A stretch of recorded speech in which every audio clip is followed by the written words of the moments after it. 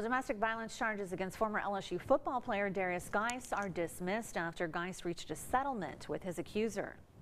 And here in the capital city, multiple women have accused Guice of sexual harassment and assault.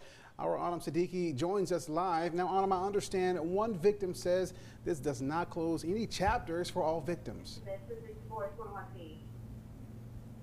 That's right, Tavarius. Today I spoke with Samantha Brennan. She's been very vocal about her experience with Guice. She says she's doing everything in her power to make sure what happened to her doesn't happen to any other women.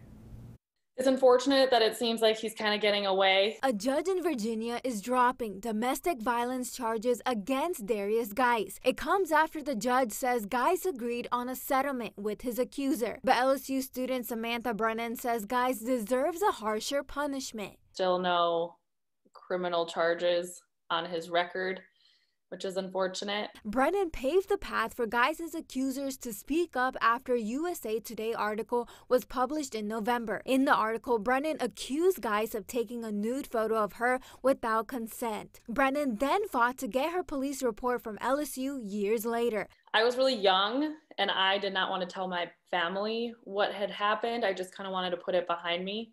And I decided just to leave the state and drop out instead of pursuing charges against him. And I do kind of guilt myself sometimes that I had the chance to do something and didn't. According to multiple reports, one person accused him of rape and at least 2 other women accused him of sexual assault. I sustained broken ribs, bruises, and bruising on my neck from strangulation. He forced me to stay by pinning me against the wall by my neck. I was raped by Derrius Guice. It's been 5 years since Brennan's run-in with Guice. Now she's pursuing her degree in sports administration, but she says she's uncomfortable attending class in person. I'm not giving up yet. I still feel like there's more that I could maybe try to do. Because of the settlement, Guice will not face a trial for this case.